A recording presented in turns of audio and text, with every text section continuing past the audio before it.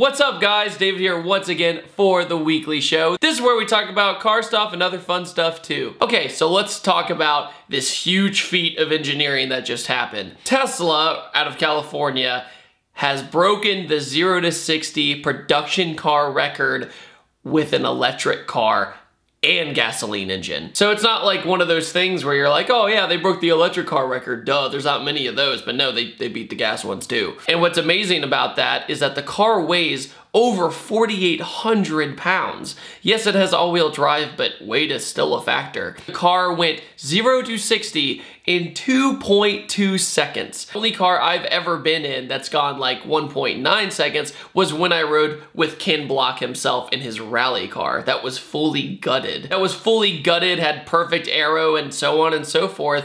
And yet this production car that weighs almost 5,000 pounds just did it in 2.2. That's amazing. However, if you account for later down the road, the gas engines always pass the Tesla. Tesla is a perfect car for you if you want to be like an 8th mile king. Big three, the LaFerrari, the P1, and the 918 all pass the Tesla right after that 0 to 60 mark. But still, who cares? A car that's literally 1/10 of the price of those hypercars can do that 0 to 60. And if you're just being a hoon from light to light, the Tesla's gonna win. And that's just amazing to me, and I want to congratulate Tesla on such an awesome feat. 0 to 60 times, as a lot of people know on my channel, I don't really care about that much, but as an engineering technical feat of traction and power and weight, I think that's amazing. Also, let's talk about our little recap. We didn't really have a weekly show last week, so let's talk about this week. We had our $500 Craigslist challenge series that just finished up. Tomorrow is gonna be a vlog and behind the scenes of the entire thing, and if it's worth doing yourself. Today's Q&A is actually sponsored by DollarShaveClub.com/blue. If you don't already know, DollarShaveClub.com delivers high quality razors right to your door. And if you go to DollarShaveClub.com/blue and click the link in the description, you'll get a 1-month free trial for any razor for just $1. You get to pick out what kind of blades you want. Personally, I like the executive razor myself. And it's not just the blades, there's body cleanser, body bar, shampoo, conditioner, shave butter, everything you ever need. So what you waiting for? Go to DollarShaveClub.com/blue or click the link in the description and get a 1-month free trial. Any razor, free shipping, and cancel anytime. Seriously, nothing to lose, and it's only $1. If you weren't in the YouTube industry right now, where would you be? I personally would probably be either one, in Hollywood / working in Hollywood in Atlanta, working on productions and things of that nature. That's what my degree was in cinema television. Or I would probably be in music.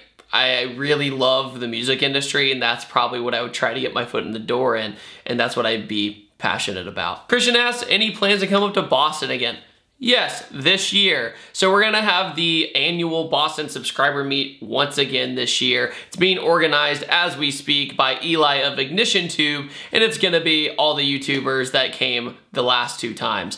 I wasn't there last year, but I will come this year. I'm gonna go to one of the 2 days. It'll be the 2nd day. So keep your eye out. It's gonna be Memorial Day weekend. What has been the biggest challenge of adjusting to Georgia, and what's some advice you can give to an upcoming YouTuber? So probably the hardest thing about moving anywhere out of state is you're away from everyone. You're away from your family. You're away from your friends you've had for possibly 20 years. You're away from the car culture that you know, and you're going to a different one. You're trying to find connections for more work. You're trying to know more people. You're trying to get to know more people to become friends and have personal bonds with people. And you come to realize, wow, like starting from scratch is really hard, and I forgot. I lived in North Carolina for 3 years as a child, and then Virginia for most of my life, and then I moved here when I was 25. That very abrupt change in geography and everything was way harder than I expected. But was it worth it? 100%. Why do you think Hondas get so much hate, and what is your opinion on them? I personally love Hondas, if you couldn't tell. I've done a lot of Honda reviews. I actually have a Honda S2000 review coming out in like maybe 2-3 weeks. But along with that, I think Hondas get a lot of hate because, one, the crowd. Every single car scene or car culture or brand, like brand loyalists, have those people that make everybody else look bad. And Hondas, I would say, is a little bit bigger. Hondas are associated with young kids a lot, and they're also associated with being really cheap to build, but that comes at a cost where a lot of people think slopping on a really loud, obnoxious muffler makes their car faster, and then they talk trash because they don't know any better because they're young. And that's a lot of the times the truth, but there are stupid fast Hondas out there. I mean, you have people like Speed Factory going 7 seconds in a quarter mile. But I think they get the hate because of their fierce brand loyalty. And a lot of the times, I'm gonna be honest with you, when I go to Honda meets, a lot of people there think Hondas are the only great brand in the world and everything else sucks. But that's also every other brand that you go to. So there you go. Phoenix asks, why don't you come to Texas? I read that as in like, dude, why are you missing out on us? What are you doing? But the truth is that I haven't gone to Texas yet just because of time and planning. Because almost every time I go to Texas, say I want to go to TX2K, I got to go to Import Alliance instead, which is in Atlanta. It's the same date. Or if I want to go to DFW, I have friends out there, I have to plan that and just haven't been able to plan it yet because when they're free, I'm free here and so on and so forth. So it's nothing personal against Texas, I just haven't gone yet because of planning and scheduling issues. What does your girlfriend think about the fact you're an automotive YouTuber? She sees it as my love and my passion and my job.